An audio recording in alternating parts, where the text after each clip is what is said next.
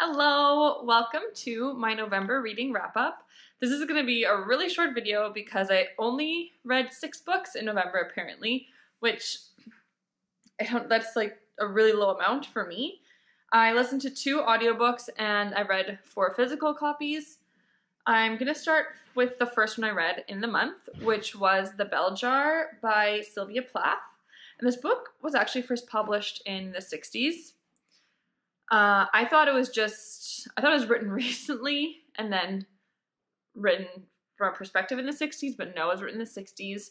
And this book is about the main character's mental health. And the story is really interesting. It starts out with, she's a college student. It starts out with her going to New York as an intern at a magazine.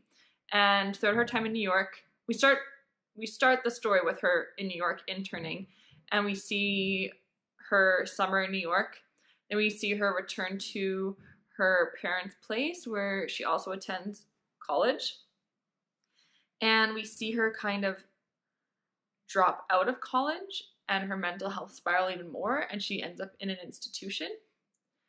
And to be honest, I remember how the book ends. I won't say, but I think for its time, it's a very, very good and what's the word? I don't think many people wrote stories about mental health back in the 60s. So I thought that was really, really groundbreaking for the time, I guess. But the story itself and the way it was written and the characters in the book, I didn't care for it. So I just gave the book 1 out of 5. But I think if it does interest you, you should read it. I wouldn't not recommend it to people, but I just didn't love it.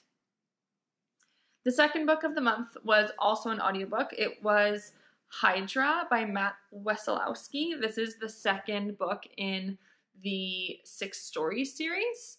So you don't need to read the first book to read the second one. It's just that it follows the same podcast. So these books are about a man who does podcasts about, he revisits murders. So it's a true crime podcast. So the second one, Hydra, is about the murders of a mom, dad, and sister done by their daughter. And he just revisits this murder from 6 different perspectives. That's why it was called 6 stories. The first one, and we learn, did she actually murder her family? Should she be convicted of this crime or not? What is the truth? And I loved it. I gave it a 4 to 5. I think I gave the first one a 4 to 5 or a 5 out of 5. I can't remember, but I love both of them. I think they are great. I highly recommend them, especially the audiobooks. I think any book that is written in a podcast format is really, really good as an audiobook. But I did recently read, it's going to come up, I actually read a book for the first time that had a podcast in it, which I also enjoyed. But I'll talk about that later. The third book of the month, this is why I didn't read many books in November, is because of this book right here. This was Endgame, Bobby Fischer's remarkable rise and fall from America's brightest prodigy to the edge of madness. This is a biography of Bobby Fischer, who was America's chess champion and world chess champion in the 70s. It was written by Frank Brady. I gave this a 4 to 5. It's a nonfiction, obviously. It's a biography. It's quite long. I could see someone describing it as dry. I didn't find it dry per se, but there was a lot of detail, which I appreciated. I could see some people maybe critiquing there was too much detail and too many little things, but I thought it was written very, very well. I thought this man, Frank Brady, did great job with his research, and I think he tried to be very neutral throughout the entire story. There are some points in the story where you might think he was being biased or leaning towards one side, but overall, I think he was pretty neutral, which, is best when you're reading a biography. I think I started reading this book right at the beginning of November, November 1st or at the end of October, and it took me 2 weeks because I finished this November 14th. So it took me 2 weeks to finish this book just because, I don't know, it's a long biography, and sometimes you want to switch it up with a fiction or something, but I kept trying to push through. So I found that even when I was sitting at home, I wasn't picking up the book to read in my free time. I was doing something else because I wasn't super, super duper into it. But I finished it, and I'm glad I did.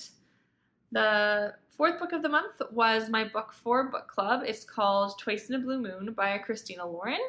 It's a romance, so we follow our main character.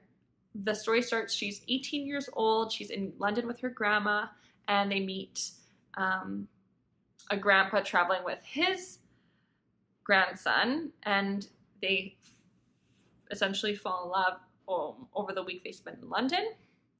Something happens. They separate. They don't speak again for about 12 years, and they reappear in each other's lives. Is it a chance for revenge? Is it a second chance to find second chance at love?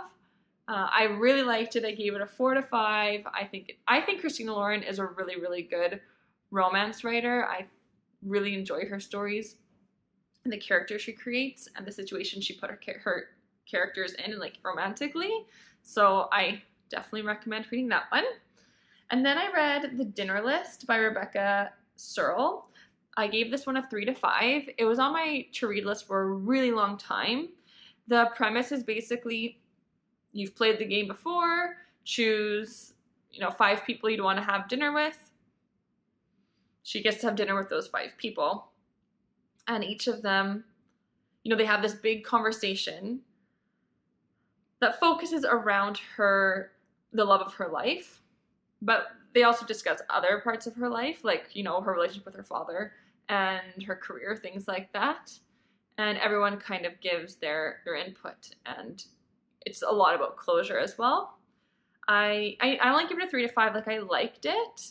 And I would really recommend it. I would like to read another story similar. Like, I find that idea very intriguing of having dinner with 5 people, alive or dead, and what do you talk about? Where does the night go? So I think it would be really, really cool if the author kept doing this storyline over and over, but in different scenarios with different people in different situations.